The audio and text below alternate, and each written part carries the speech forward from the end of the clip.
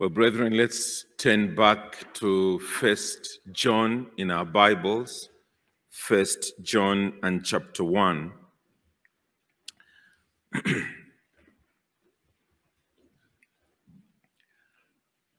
I will commence reading from the first verse, and we'll make our way to verse 6, as we will be dealing in this second session on the hypocrite's misguided claim to communion with God. The hypocrite's misguided claim to communion with God. Verse 1, 1 John chapter 1.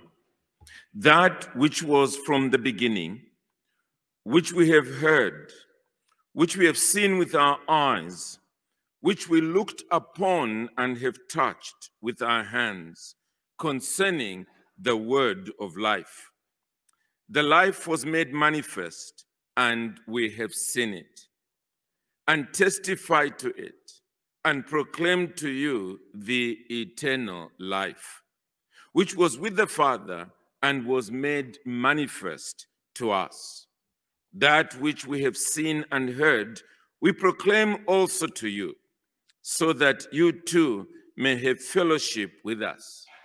Indeed, our fellowship is with the Father and with his Son, Jesus Christ. And we are writing these things so that our joy may be complete. This is the message we have heard from him and proclaimed to you, that God is light, and in him is no darkness at all. If we say we have fellowship with him while we walk in darkness, we lie and do not practice the truth. We'll end our reading there. Well, the theme of the conference is communion with God, and it's one of those topics that no doubt speaks to us about the privilege that we have as God's people, what we have entered into by way of experience. The Apostle Paul, writing to the Romans at the beginning of chapter 5, says that since we've been justified by faith, we have peace with God through our Lord Jesus Christ. And he speaks about us, therefore, entering into this grace, he says, in which we now stand. So it's something of the details, the menu that makes up standing in that state of grace that really we are busy considering, using different subjects and topics and texts. Well, in 1 John and chapter 1, we initially yesterday began by noticing the one with whom we have this privileged fellowship or communion. And we saw in this case the person being the Lord Jesus Christ as the one that is obviously representing the Godhead. We also went on to see something of what that meant for the apostles. And they were speaking in terms of hearing him, seeing him, touching him, and so forth. But we argued that that was not simply referring to the outward activity, because so many individuals who did that still ended up in hell.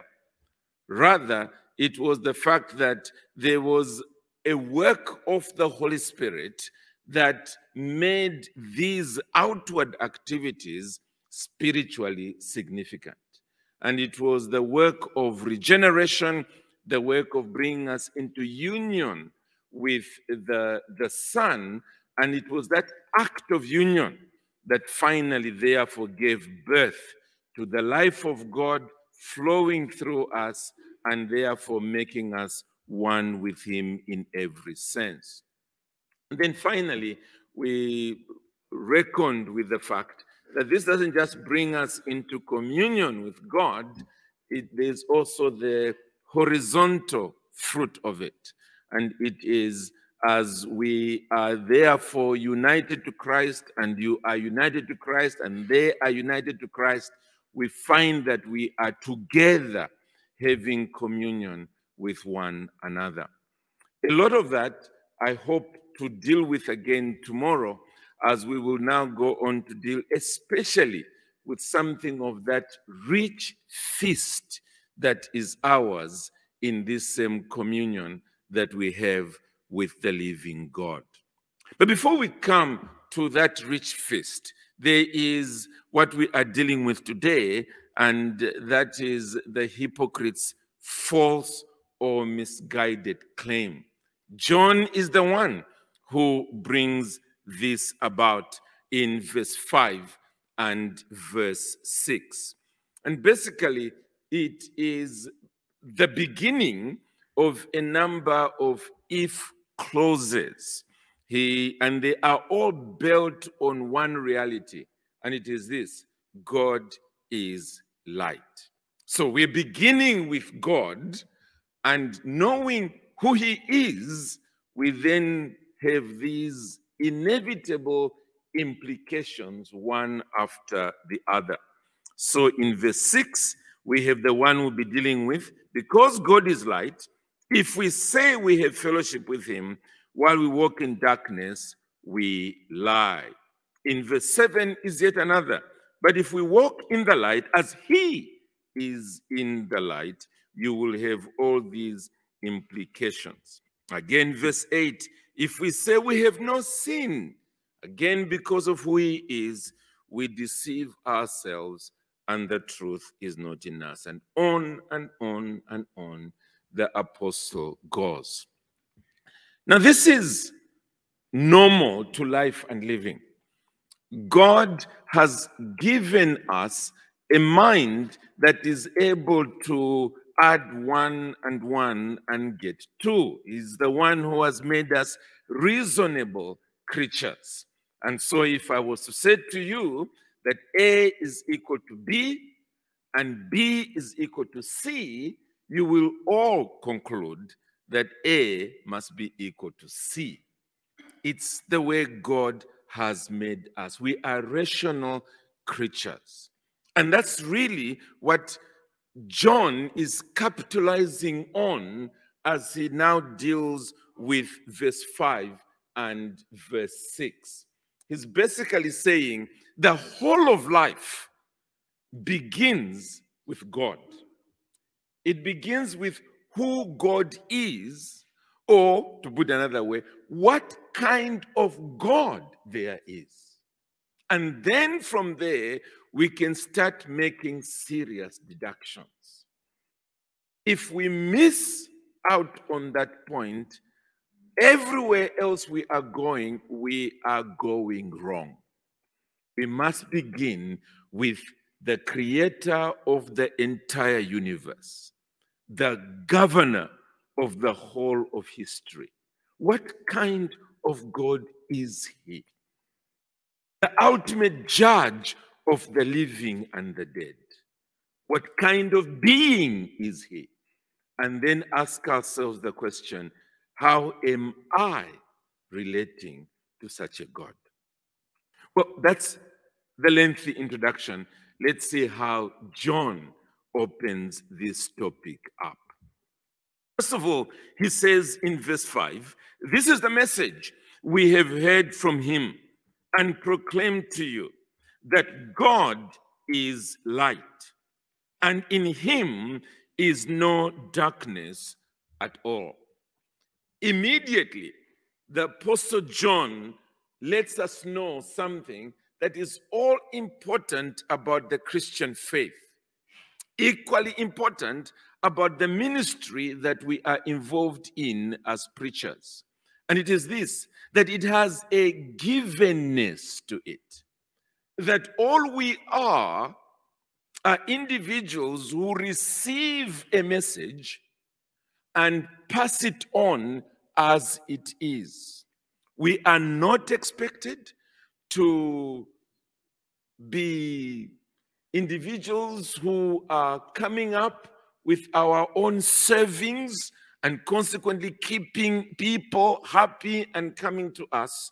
As John himself puts it here, there is a message that they had heard, and it was that message that they had faithfully proclaimed to their hearers. And brethren, that's our job. Thankfully, we have this book. It's all there. Our job is to simply ensure that we are expounding this book. It's Steve Lawson who says that there are only two preachers on the planet: those who are expounding God's word and those who ought to resign. Just those two.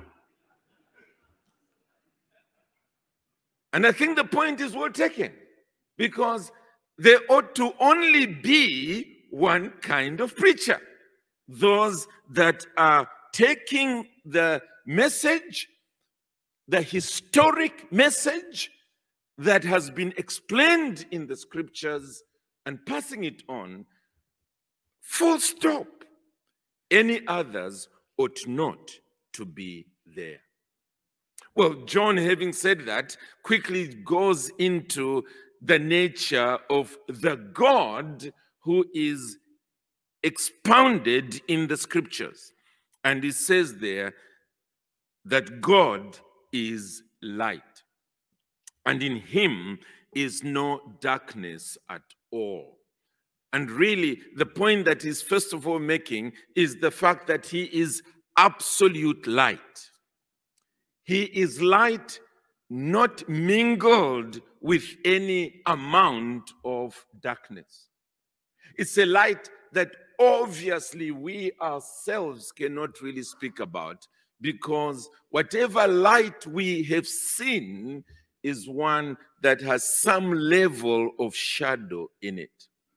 But at the same time, we must be clear that John is the usual John, using all kinds of imagery in order to enable us to use all our senses in order to get in three-dimensional view that which he is actually teaching us.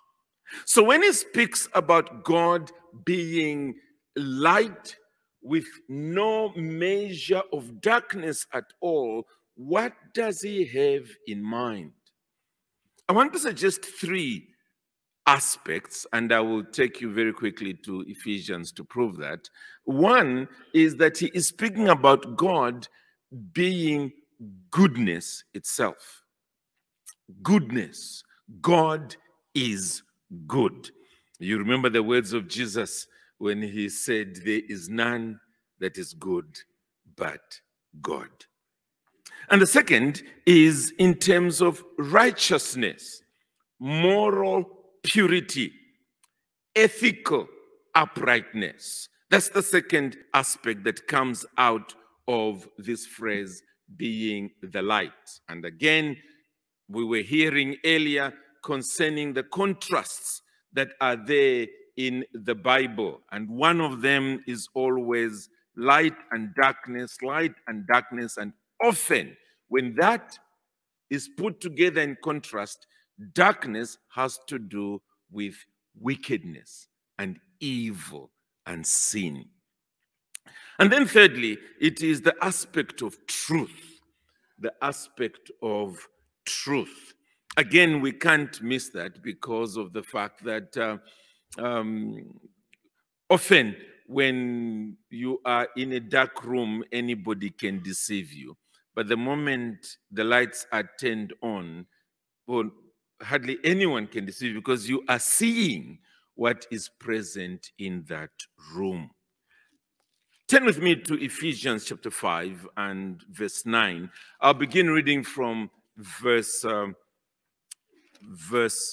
8, just for the sake of context. Ephesians 5 and verse 8. Paul says there, writing to the Ephesians, "For at one time you were darkness, but now you are light in the Lord. walk as children of light.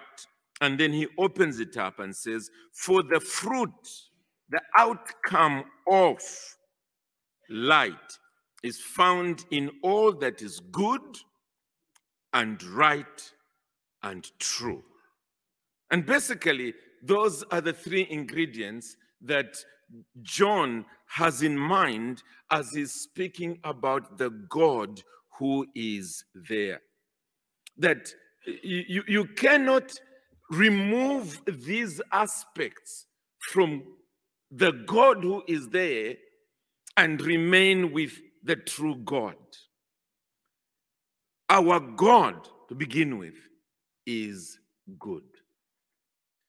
And that is the reason why, even in creating the universe as he has created it and given us the opportunity to be party to his creation, he has given us that which satisfies our senses, that we can speak in terms of this is good. He himself, in creating the world, every so often would take a few steps backwards to admire his own works with these words, this is good. And that's the God who is there. And that's his work in even bringing us ultimately to heaven. It is always that he has put into us that aspect that will finally find all fulfillment in that place called heaven, or the earth as a home of righteousness, and it is us saying God is good. One way in which I often admire this is with respect to birds. When it's nighttime and then dawn comes around, the birds begin to sing. They know that this is our good God, and they begin to sing his praises. I've never forgotten, many years ago, we had the eclipse of the sun, and it was in the mid-afternoon. So we sat outside, took the kind of glasses that they had given us so that the light doesn't affect our eyes, and we sat outside with the children and just outside our home. And as it was getting dark, mid-afternoon, the birds, the house sparrows, all started coming back and hide under the structures of our roof and so on. And within a few seconds, it began to get bright again. And they began to sing. Joyfully, for that matter. I'm sure they must have been looking at each other thinking, what has happened? You know? But anyway, God is good. Let's sing his praises. And so forth. It just meets creation at its point. God is good. The flowers blossom when they are under the light rather than under the darkness, and so on. So it speaks about the joy that God himself gives to his creation, and he himself rejoices in that. It is his being. Well, with respect to righteousness, I don't need to say much about that, because in the very beginning, God made it abundantly clear to humanity by giving us a conscience. And that immediately tells us that whoever has made us is a law-giving being. He is an ethical being. He gives law, and in order for us to relate to him, we must obey his law. He is by nature in that color. In heaven, he is worshipped as holy, holy, holy is the Lord God Almighty. Holiness is essential to his character. Remove holiness from him, you don't have the God the true God of heaven. He is by very nature holy. And that's the reason why he must punish sin. He is righteous. He is ethical in his very existence. But thirdly and lastly, it is the aspect of truth. The aspect of truth. We've already said that light can be understood in this way through just a simple example of being in darkness and consequently being misled. But once the light is on, that is it. Well, that's what God has done. He has revealed himself. There is no way in which that which he has spoken, we will discover later on to not have been true. Because it's his very nature, his self-revelation. We can rely upon it. The way of salvation that he has explained is the very truth. On the day of judgment, you can be able to speak to him and say that I have trusted solely on the finished work of our Lord Jesus Christ. I need no other argument. I need no other plea. It is enough that he has died and that he has died for me. And you can say, that's what your word says. And it settles the matter. Because our God is not only a God of truth, he is truth itself. There is no obscurity that he has left for us to do basic guesswork. This is the God who is there. So back to our text. John is saying that's the nature of God. And there are no gray areas in him. He then quickly goes into the implications of this with respect to what he had talked about earlier. Remember earlier he had said in verse 3, that which we have seen and heard, we proclaim also to you, so that you too may have fellowship with us. And indeed, our fellowship is with the Father and with his Son, Jesus Christ. So we've proclaimed the gospel to you so that you may come into this communion with God that we are currently rejoicing about. That you might drink in that stream that makes glad the people of God. We've proclaimed that. Now he goes on to tell us that it is possible for you to claim that you are drinking of that stream when in actual fact you are not. Quickly read that. Verse 6. If we say we have fellowship with him while we walk in darkness, we lie and do not practice the truth. Remember, I spoke in terms of logic. If A is equal to B and B is equal to C, then C must be equal to A. And in this particular case, it's quite simple. Light and darkness can't mix. If you are darkness and you are claiming to have communion with him who is light, something is not adding up. It cannot be true. That's the point that he is making here. There is an obvious contradiction, and immediately we should be able to pause and say there's something that needs to be corrected here.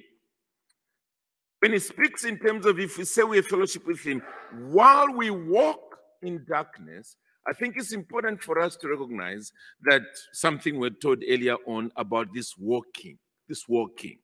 It is referring to an ongoing lifestyle, a lifestyle that is different from the nature of God. We said that God is good. Well, if your life is one that is spreading misery, God is righteous. If your life is being lived in wickedness and evil, however secret and private it might be, we've said that God is truth. If your life is one of hypocrisy, deceit, and so forth, then surely, if that's the life that is true of you, characterizes the way in which you live, then John is saying here that you are deceiving and you are deceived. You cannot have communion with God if this is true about you in an ongoing way.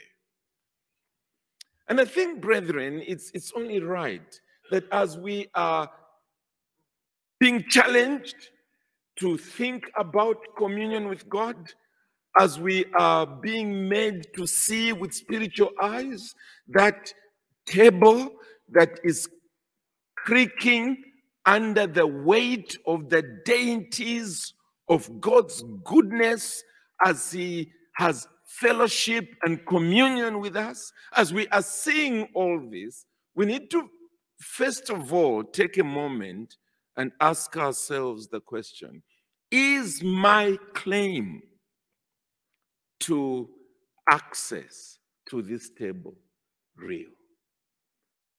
Is it genuine? Has it got integrity? Or is it one of an individual who is misguided because I am but a hypocrite? It would be sad to be at a conference like this, to be challenged to think and muse over the joy of communion with God, and then go home without that communion with God at a very real and experiential level. And therefore, there are at least 3 areas from this that each one of us needs to ask ourselves and do some introspection, lest we end up being hypocrites with misguided claims. The aspect of goodness should be quite straightforward, because true Christianity, true religion, is one that, to borrow the words of the Lord Jesus Christ, who got them from the book of Deuteronomy, it is, you shall love the Lord your God with all your heart, mind, soul, and strength. And the second is like unto the first, you shall love your neighbor as you love yourself. In other words, it's characterized by love,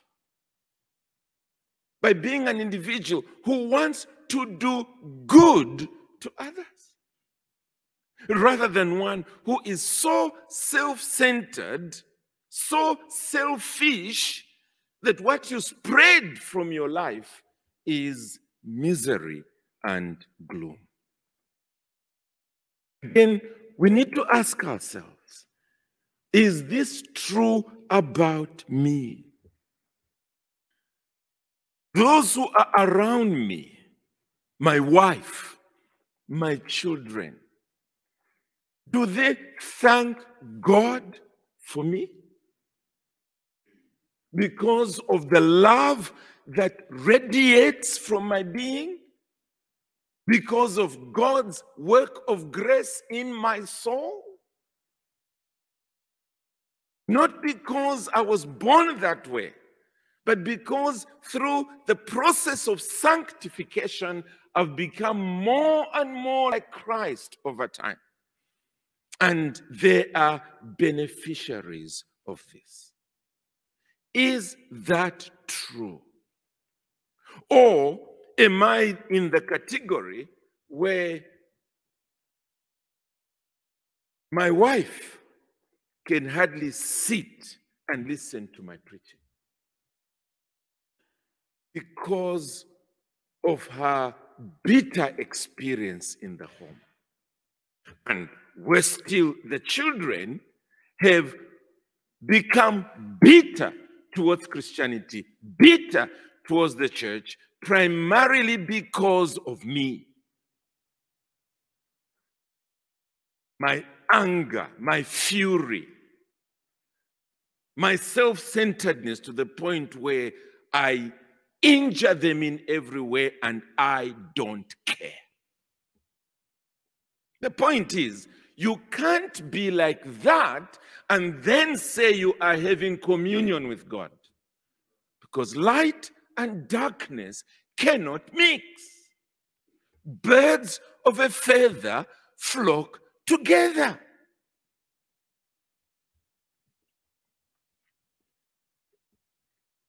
Well, what about righteousness? Speaks for itself.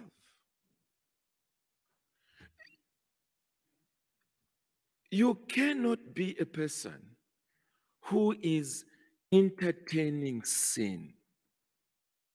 You love sin and wickedness. Your wardrobe is full of skeletons, dead men's bones. And simply because you have put some nice white paint on top of that grave that's full of dead men's bones, you then think that even God is deceived. The brothers and sisters in the church might be deceived. The fellow elders might be deceived, but not God. God sees the heart. He sees what is in darkness. He sees what is behind pins on your phone or your iPad or tablet or laptop or desk computer, whatever it is. That which you indulge in secret, God sees it. And if it is sinful, He's disgusted by it. You cannot come from deliberately watching pornography and then go into prayer and say, I am having communion with God. You are not. You are not. You are going through a ritual, but it's a dead ritual.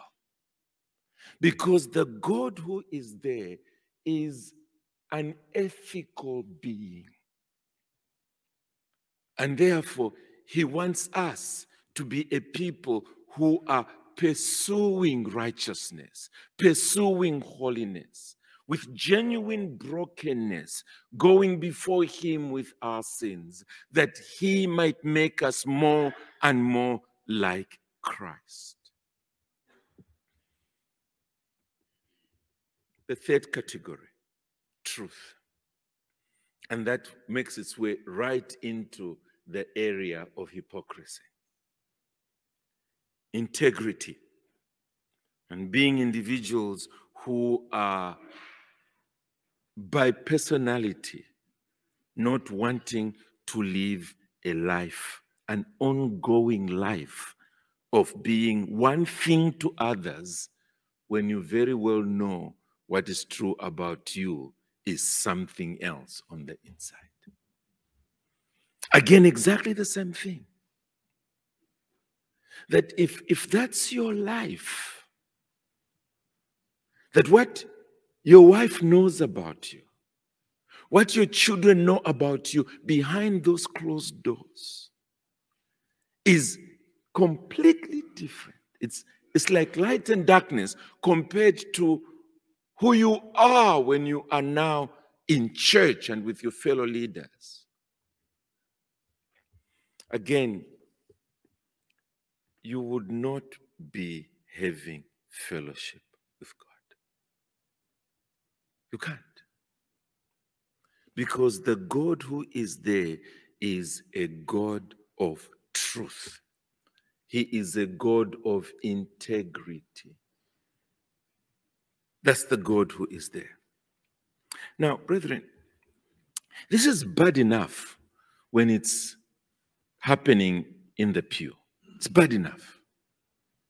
When you've got individuals who are claiming to be Christians and consequently claiming to be in a right relationship with God and having fellowship with God, and yet they seem to have a life that's just spraying misery wherever they are. And they are individuals who every so often when you come to know what's happening in their lives, it's a life of sin and wickedness. And we're still a life of hypocrisy. It's bad enough. It gives us as elders a lot of work in dealing with lives like that. It's worse when it's in the pulpit. 1,000 times worse.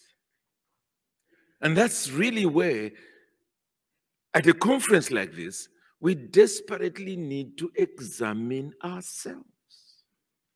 We desperately need to. Because we cannot encourage other people to come to a meal that we ourselves are not eating. We can't.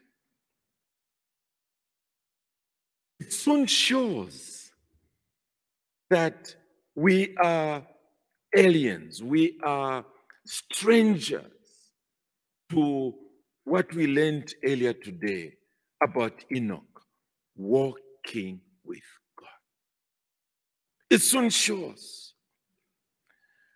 And the sad thing is that when that begins to show, it affects the congregation. It affects the church. It destroys the church. Because ultimately, you have somebody who is occupying the pulpit who ought not to occupy the pulpit.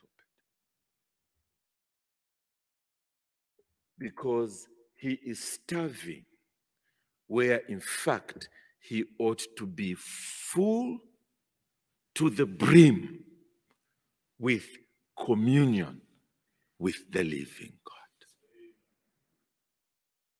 So if there's anything that we need to do, it is to, in learning about fellowship with God, this koinonia with God, we need to examine ourselves. Yes, we need to examine the doctrine and the teaching concerning communion with God.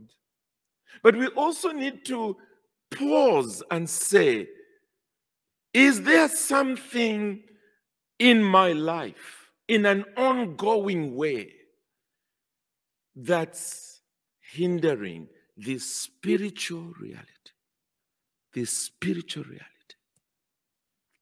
of genuine, real, growing, deep fellowship with the living God? To examine ourselves.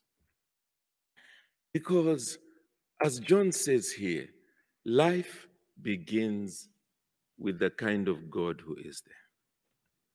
This is the message we have heard from him and proclaimed to you, that God is light, and in him is no darkness at all.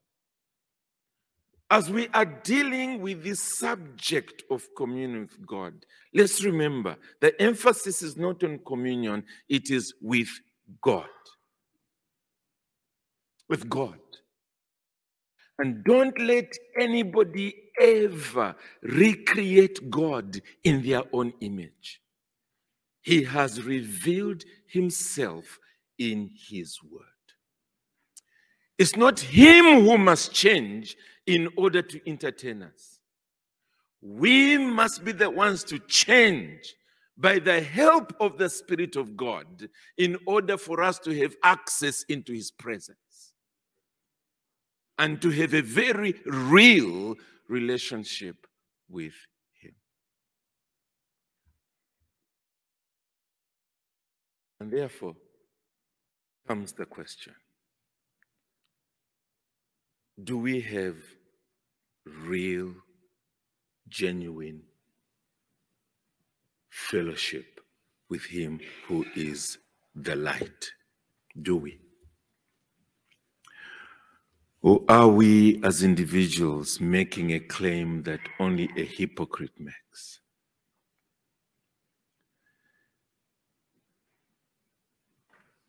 Now let me put it this way as I hurry on to close. This is not about knocking us out of having any fellowship with God. This is God saying, if you want to have fellowship with me, you must come on my terms. And he's not asking us to try and rise to this in our own strength. We can't. We are born totally depraved. And even when we've come to him, as the Puritans would say, there is remaining sin in us, the root of sin. The power is broken, but the root is still there. What this is saying to us is that this same message, the gospel, that should have first brought us into relationship with him, is the same gospel we desperately need now. In other words, when we find ourselves on the wrong foot with God, we make a beeline to the foot of the cross. That's where we go. And we say, Savior, Savior, while on others thou art calling, do not pass me by. May that blood that is sufficient for the worst of sinners, even today, again, wash me clean.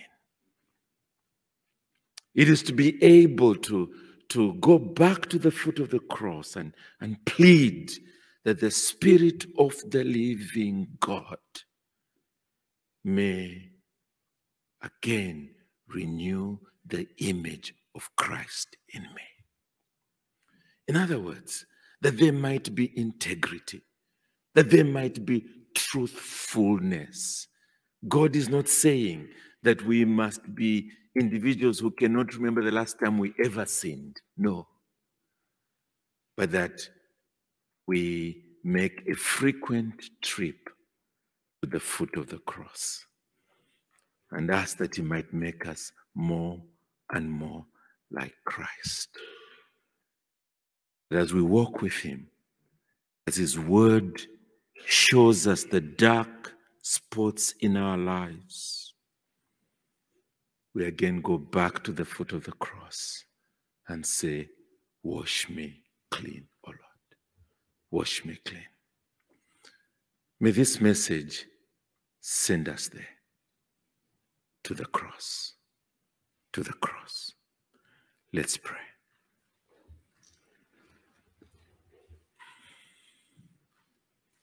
Eternal and gracious God,